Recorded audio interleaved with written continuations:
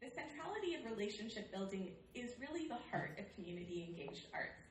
We're not making art in isolation, like some kind of lone genius off in a studio somewhere, but within the context of community, and for community, and about community. Collaboration is not the goal in itself, neither is the creation of a product. The goal is to collaborate to create art together. The art is shaped by the relationship, and the relationship is shaped by the art. So the artistic outcome is a representation, if you will, of relationship.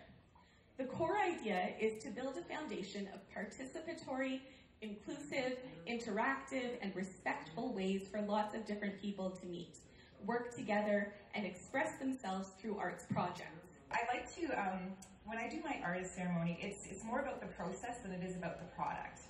And I like to say process over product, progress over perfection, right? So it's like taking one step at a time. And so I thought to myself, what am I afraid to crack open, right?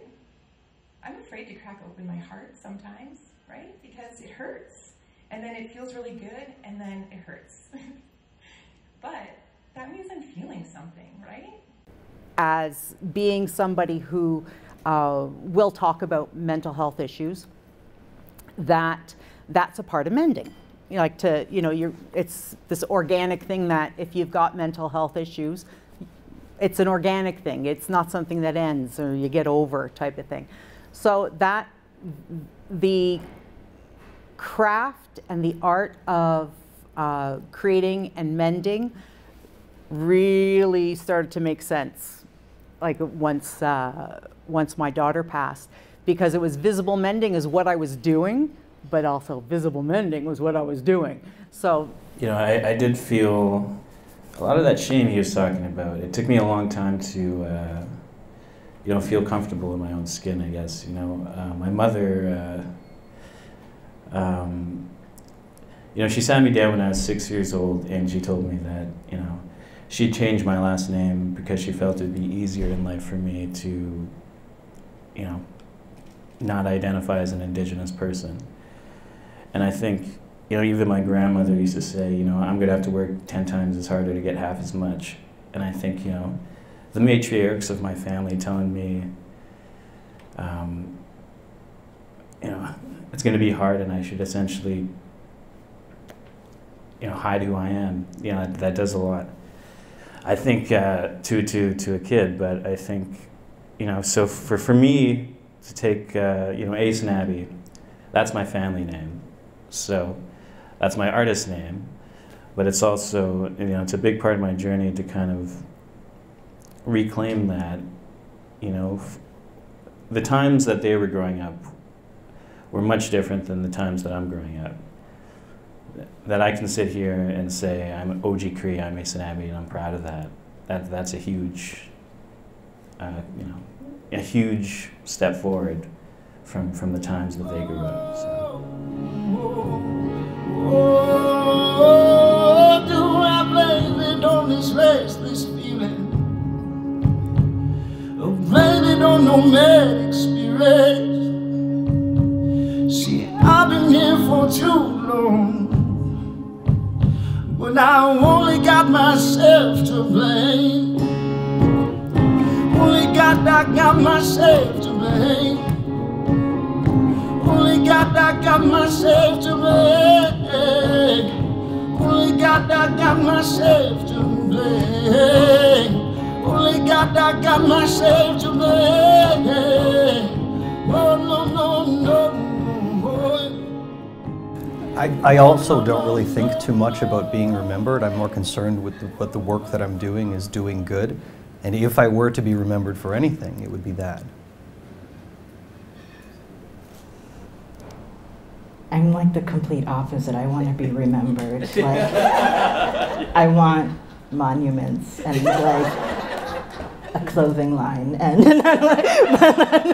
but I'm just kidding. Well, I'm half kidding, but not really.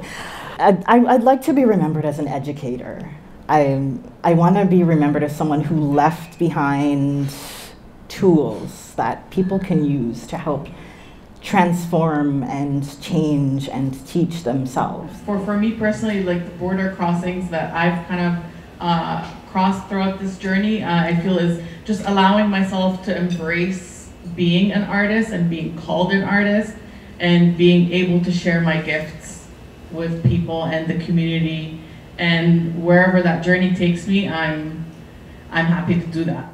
One of the things that really stood out to me was how you spoke about taking care of self and then taking care of the community, and like that to me really resonated, because a lot of times people think that if they lean on the community enough that it will heal themselves, but it's such a reflective and a connective way in which like a relationship that's being built back and forth in that way. And I feel like each and every, all of the people, like you guys have all spoken on being able to impact the people around you and to be able to hold spaces, brave spaces, safer spaces, to be able to connect to that and to be able to like see each and every one of you have that. It really came to a sense of self. The Border Crossings Project celebrates the Art Gallery of Mississauga's commitment to bringing people and communities together using art as a common denominator.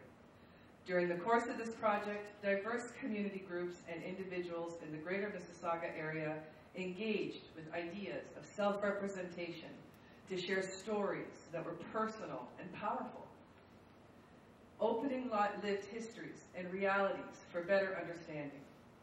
Connecting our past to our present, these stories highlight, reinforce, and challenge both traditional and contemporary worldviews as they relate to our relationships to land, to one another, by sharing and connecting.